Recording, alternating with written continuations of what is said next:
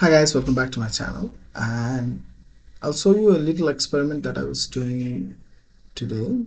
It has to do with Hyper-V machine and Aster, and how I was able to create Aster workplaces within the Hyper machine. And Hyper-V machine is up and running. So I've installed Windows 11 23H2 inside the Hyper-V machine and allocated 16 GB of RAM with 8 cores. So let me remote into it, but you should not use a remote connect from here. You should install NDX after you have finished connecting and downloading anything or installing applications in the Hyper-V machine. So I've already installed NDX and set a on-editing password, which I'm using to connect into it. Now, two things you have to do. One is install the virtual display driver, and you can download that from link in the description below, or you can refer to one of our videos which put the link in the description as well. Now once you have downloaded the driver, extract it to C drive, and I've extracted it to virtual monitor. Run the install-start pad, and then afterwards open device manager, action legacy hardware, next install hardware, next display adapters, next, and choose haptics, and then choose the folder in which the driver is located. So add this, and it will show you virtual display and the driver is authentic code signature. Since I've already installed the driver, I'm not going to install it again, but you will have to do the process. Now after installing the driver, open up command prompt and run it as administrator, then cd into C drive slash virtual monitor folder, and that's this folder, and you have to run this, virtual, and then type add and the resolution at the, once again, show CLI add, and then resolution of the screen, and press enter.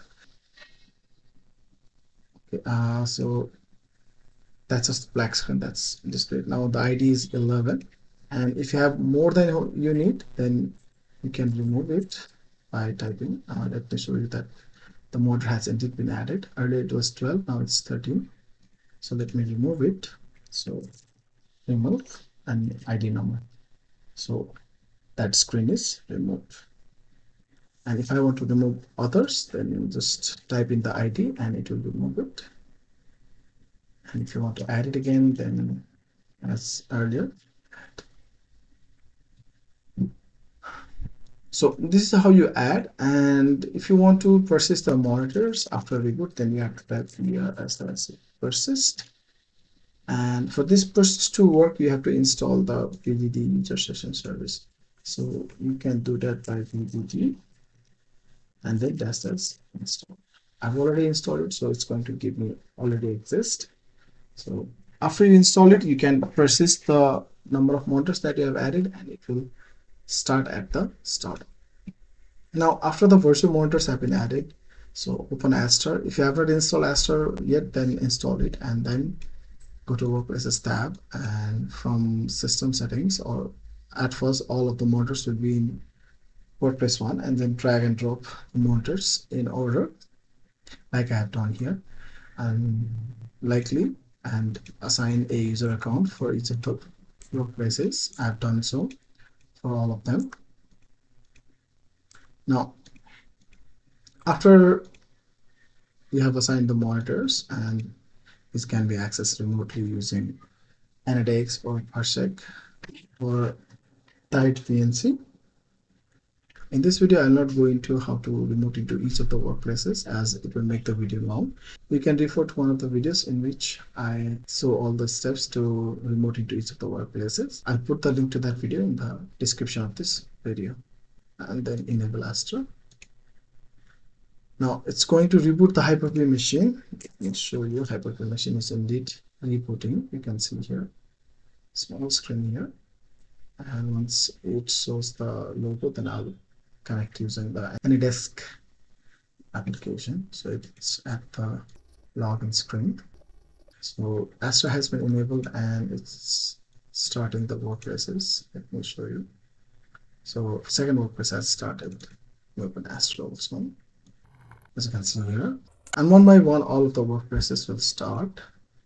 Let's see the load on the system. So let's monitor for a bit, and you can see a little bit of spike when the WordPress start at the beginning, but after the WordPress has started, there will not be much CPU utilization, similar with memory. With each WordPress, it will be using 100 to 500 MB depending on the number of applications or processes that is running the user account. So that's about it for this video. And if you have any question, don't forget to mention it in the comment. And if you like this video, don't forget to like and subscribe to my channel. Have a good day.